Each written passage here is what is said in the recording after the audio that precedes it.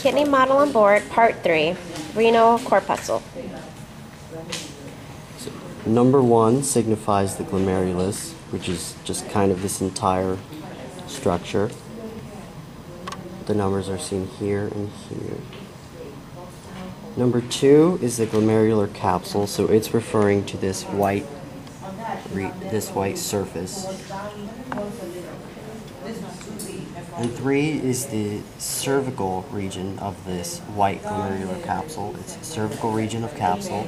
It's right here on either side. 4 is the urinary, so the lower of the two poles. The urinary pole of capsule, number 4.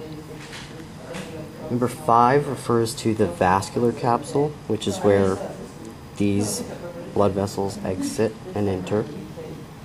This is the vascular pole of capsule, number 5. Number 6 denotes the afferent arteriole, which is this. It's leading to the glomerulus. This is number 6.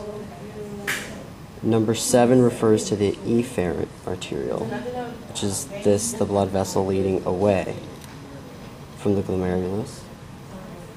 Number 8 signifies the capillary loops of the glomerulus. Here, this is numbered, but it could also refer to this or this, the capillary loops. Number 9 is the podocytes, which are these cells. They're gray. And number 10 refers to the epithelial lining of the glomerular capsule. It's this layer of cells here. That's the number 10.